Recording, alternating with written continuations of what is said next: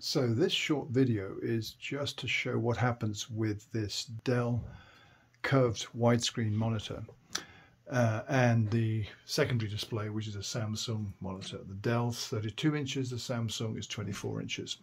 So what happens is, not doing it right this second, or it might when I'm doing the video, is the Dell monitor blanks out momentarily for about a second at random moments. It's not been doing it for quite some time, and today, just now, that you're just seeing it, it does it again. It does not do this on the secondary display.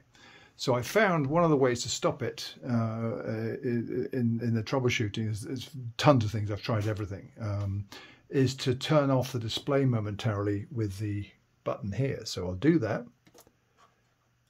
turn it off, and what happens is the primary display then becomes the Samsung monitor.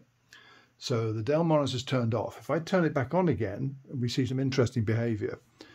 So I'm turned it back on, and what happens is that the display flickers momentarily. As you can see, both of them doing this.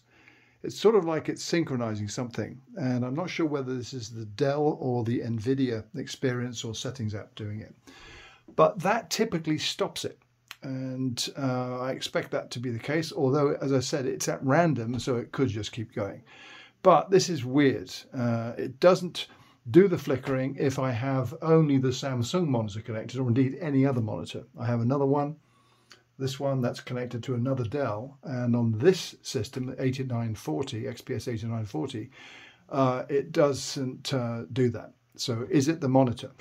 So the other Dell Samsung, which is also a UHD, did not do this, this flickering, this 1 second blanking.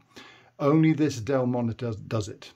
This is the, I don't remember the model number offhand, but this is weird. So I'm still trying to figure out how to fix this. I have no solution yet.